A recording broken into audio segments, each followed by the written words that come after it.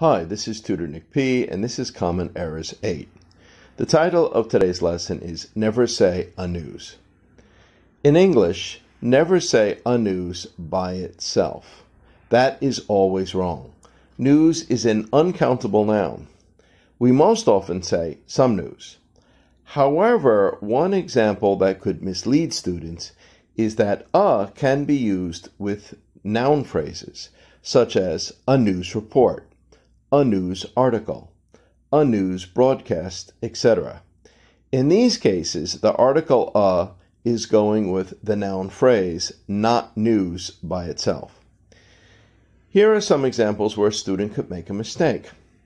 I read a news about that event. No, you should say, I read some news about that event. Or I read a news report or a news article about that event. Okay, another example. I saw a news about that story. No, you should say, I saw some news about that story. I saw a news broadcast about that story.